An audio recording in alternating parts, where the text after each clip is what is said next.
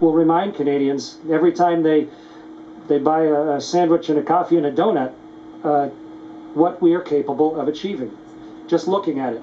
And the choice sends a message directly to all future engineers and scientists and even astronauts, what is possible when we work together with dedication and collaboration.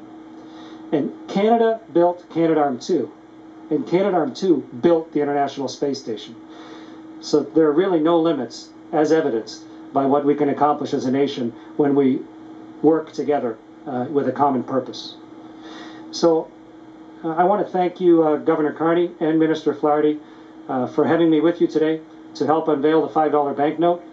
And I really look forward to using these new polymer notes when I get back home. Hi, it's Jim Flaherty again. Dites-nous, commandant Hadfield, qu'est-ce qu'il faut faire pour devenir astronaute?